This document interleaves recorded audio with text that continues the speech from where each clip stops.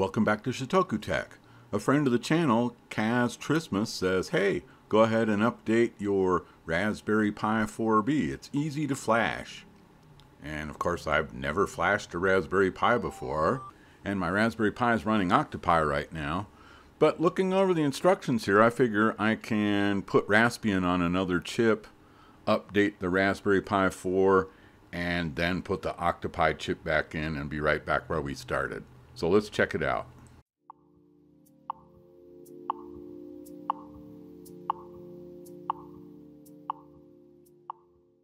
Make sure to look for the links in the description below, but here you see the reasoning behind having a SPI based EEPROM. First of all, the Raspberry Pi is just really complex. The USB is complex because it moves to PCI Express. And then having this EEPROM enables us to update the Raspberry Pi 4 after it's been shipped. Updating the bootloader is done through this RPI-EEPROM update command. So this looks pretty straightforward. Let's get to work. So like I said before, I pulled a SD card with OctoPI on it out of my Raspberry Pi 4 and put a Raspian SD card in, and here I'm just doing the initial setup of region, Wi-Fi, password, and then you reboot.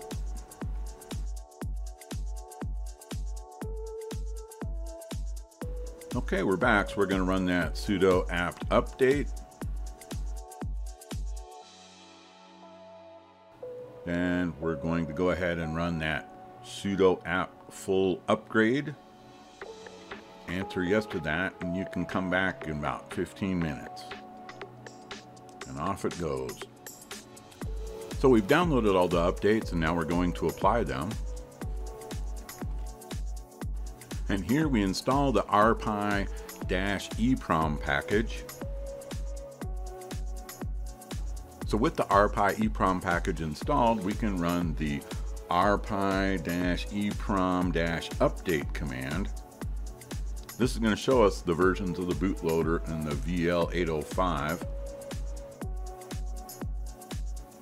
So we see here the bootloader is up to date, but the VL805 chip still has an update pending.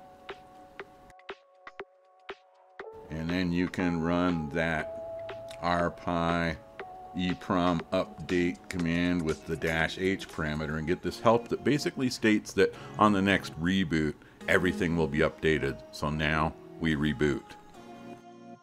Okay, coming back from the reboot, we're going to run that RPI-EEPROM update command again.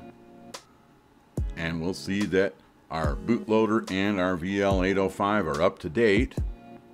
Now I'm going back to the OctoPI SD card and booting that up. Now for some reason I never did get the web camera to work after this. I'll have to keep playing with it. Maybe I'll let you know later in the comments when I get it fixed. But we do manage to get the printer connected, so that's the most important part there. So you can see it's real easy to update the bootloader and the VL805 using the RPI-EEPROM package and the RPI-EEPROM update command. And thanks again to my friend Kaz for leaving me that comment. All right, thank you very much. Please subscribe to ShotokuTech so little Jimmy can have legs, won't you? Thank you very much.